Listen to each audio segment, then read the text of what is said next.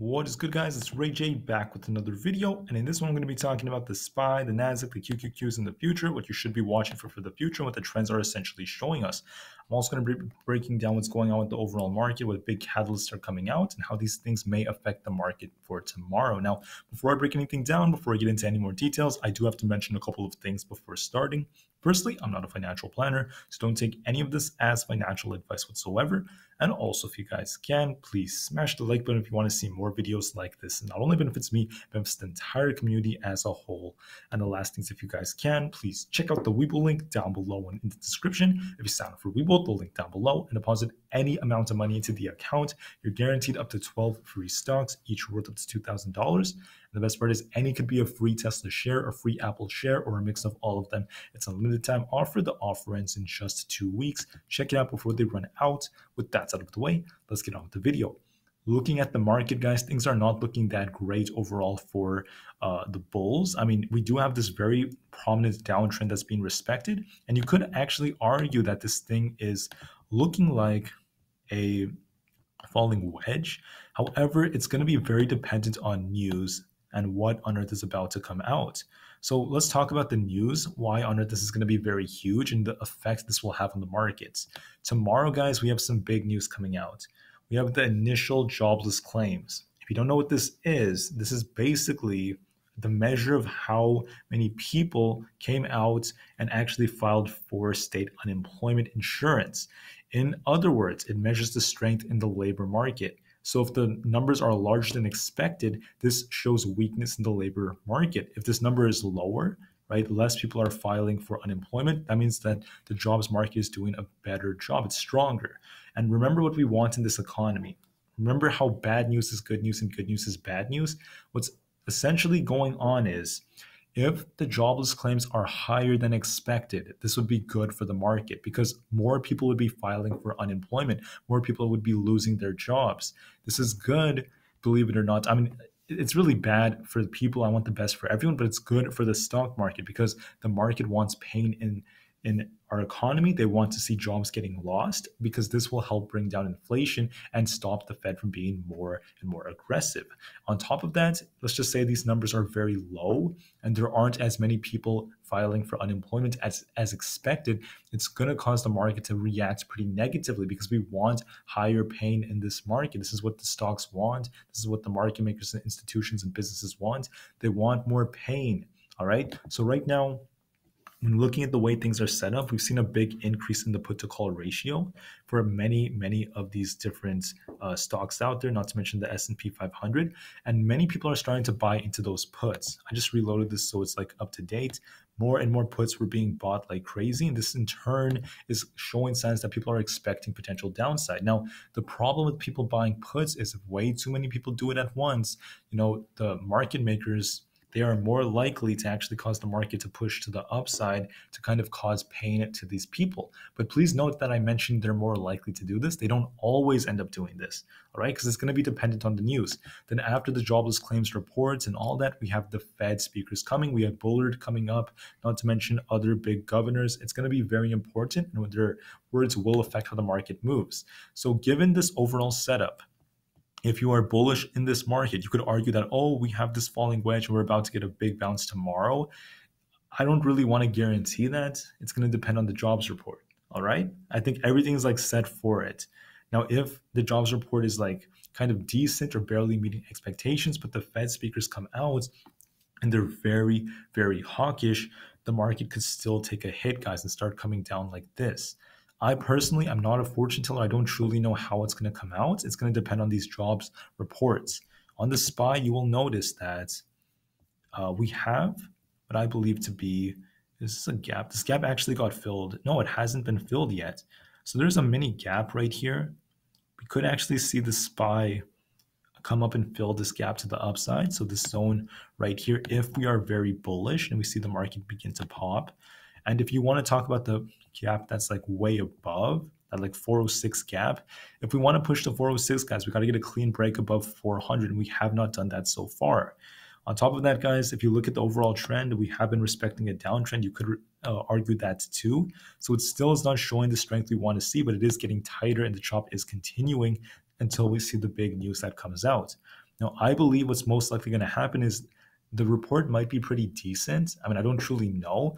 We might actually see the market pump a little bit into open, but then the whole thing could be a fake out because of the Fed speakers. When they are very, very hawkish, the market could actually make a U-turn and start bleeding as the day goes on. So I do anticipate a very sideways day. And if we do retest this 395 to 394.5 zone, we are likely going to see how buyers step in because this is a demand zone.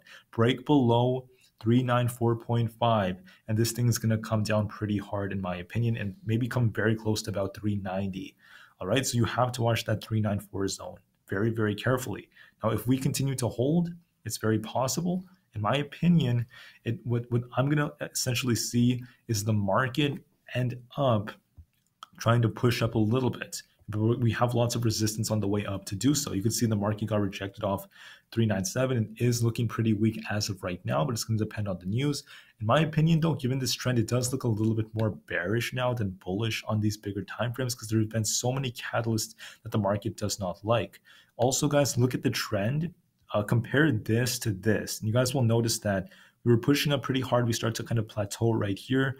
Then we start coming down pretty hard. This is very similar to the trend that we are currently seeing. So there is a chance the market is going to start downtrending relatively soon. And we could even see the 380s within the next 2 weeks. It's very possible. But like I said before, it depends on the news and how the market reacts. For Tesla, my prediction was 386 for today. That is what ended up happening. But it's going to depend, excuse me, where we move is going to depend heavily on the news. If the whole market were to rally out of nowhere, there's a gap right here, a very big gap that could push Tesla to 193 all the way up there. In order for that to happen, we got to get a clean break above 190. It's very possible, but it's going to depend on the news, right?